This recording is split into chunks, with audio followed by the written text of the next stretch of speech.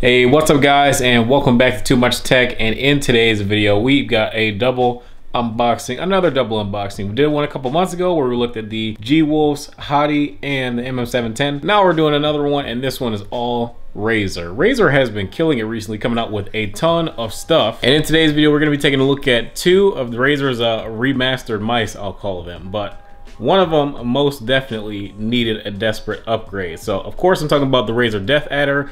This one is going to be the first one that we're going to take a look at in terms of unboxing. It's been a while since I've used the Deathadder, especially as my main mouse, and yeah, we're going to see if this thing has what it takes. I heard that it's a lot lighter now. It's actually like around 80 grams, and that's pretty impressive. I'm glad they finally decided to update the weight of this thing. I feel like it took long enough. So hopefully 80 grams is a big enough difference, and I hope that it's a huge difference compared to the over 100 grams that the old Deathadder used to be. I actually still have my first Deathadder too. And then the other mouse that we're going to be taking a look at today is going to be the Basilisk V2. So we're going to be doing a double unboxing, see what comes in the box of both of these mice, give you guys my quick impressions, and then I'll plug one of these bad boys up. All right, you guys, let's go ahead and get into the unboxing, starting first with the updated Razer Deathadder V2. I mean, I'm surprised that they're just now going with this V2 naming scheme. Probably because this is the first time they significantly reduced the weight.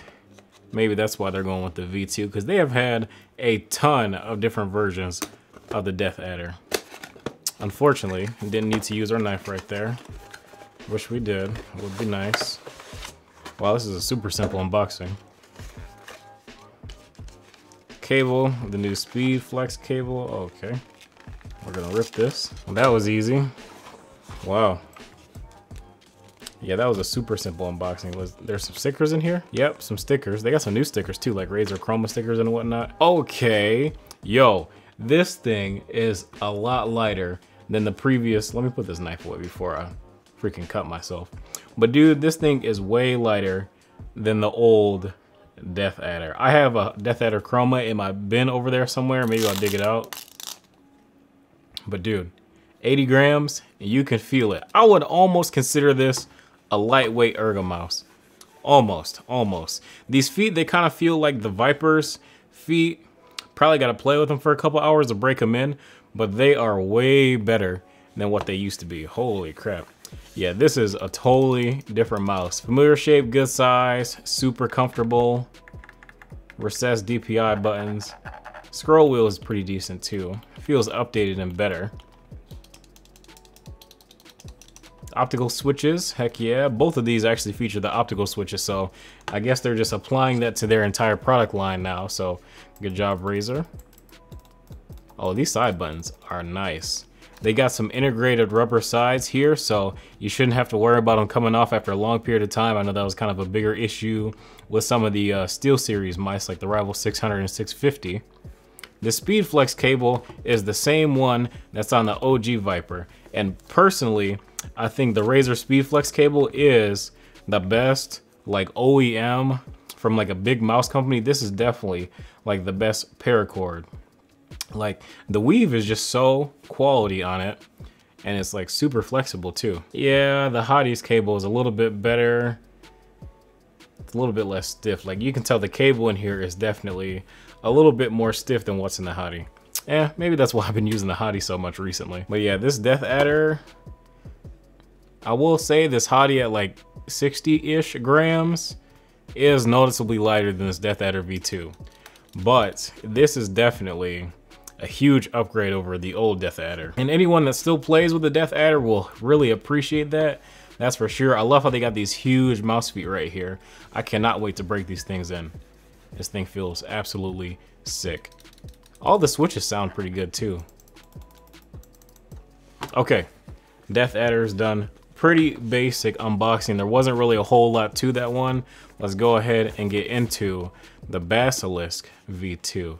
Basically, the Basilisk V2 is the ultimate, but just the wired version, minus a little bit of RGB, because I noticed on the Basilisk Ultimate, they have some RGB like on the side of the mouse, and it looks so cool.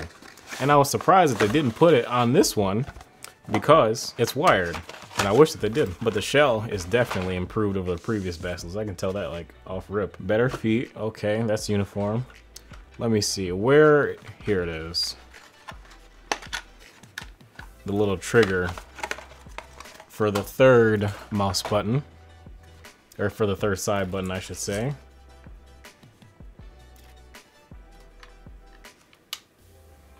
That was easy to put in. Oh yeah, these mouse feet are fire. This actually might be pretty good for FPS.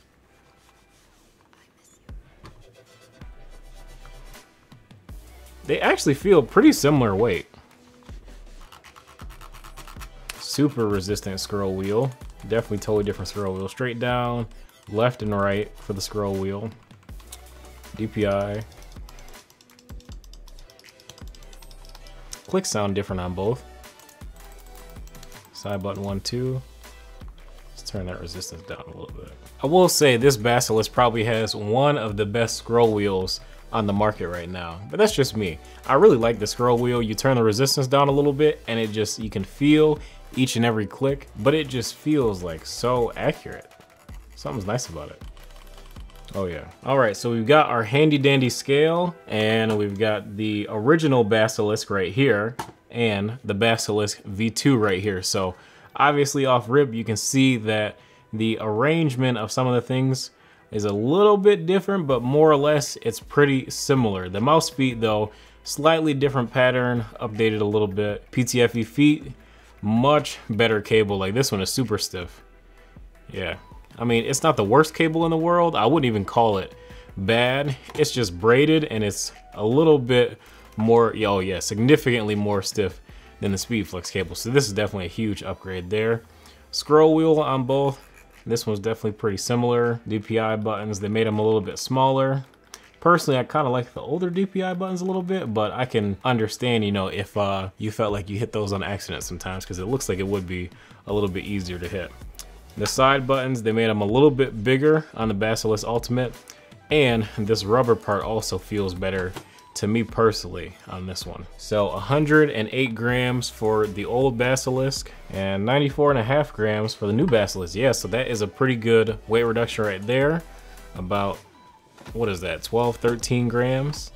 And then we have our old Deathadder Chroma, 98 grams. Not bad, a bit lighter than I thought, but something about it just feels super heavy. And we got 81 grams for the new Deathadder V2. I was putting it on the scale and it was saying like 70 something. I was like, what? Are you nuts? No way. But yeah, 81.5 grams for the Deathadder V2. So significantly lighter in both of them, about 20 grams, just under 20 grams lighter on the Deathadder V2, and a little bit more than 10 grams lighter on the Basilisk V2. I think the first one that I'm gonna use for sure is gonna be the Deathadder V2. Really excited to use this one. The Deathadder, this was actually my first gaming mouse, and I'm really excited to go back to the similar form factor, especially now that the switches are improved, the sensor is improved, the skates are improved, the cable is improved, the weight is improved. I mean, yeah, I just rambled off a ton of improvements right there. I can't wait to use this thing, man. This thing looks absolutely sick, feels good. I'm about to use this thing right now. The Basilisk V2, I didn't really spend a ton of time using the Basilisk. I haven't reviewed it just yet, but I do have a video coming up still on the original Basilisk. But all right, you guys, if you guys enjoyed this video, be sure to drop a like and subscribe if you guys are new. If you guys are interested in the Deathadder V2 or the Basilisk V2, feel free to check the links in the description below to our Amazon affiliate links. It does help out the channel, so if you're interested in either of these mice, feel free to support the channel by purchasing it on Amazon through our links. But yeah, I hope that you guys enjoyed this unboxing video. If you guys want to ask me some questions about things that you specifically want me to look into before I do my full review, feel free to jump into the Discord and ask me some more questions there, so that maybe in this review you'll get your specific question answered. But all right, guys, catch you guys in the next one. Don't forget to drop a like, and I'll see you. The main point is that if you have a Switch and you're really worried about this, but it hasn't happened to you yet, just keep enjoying your games, okay? It is a almost seemingly random occurrence to experience it, and if you do, there are ways.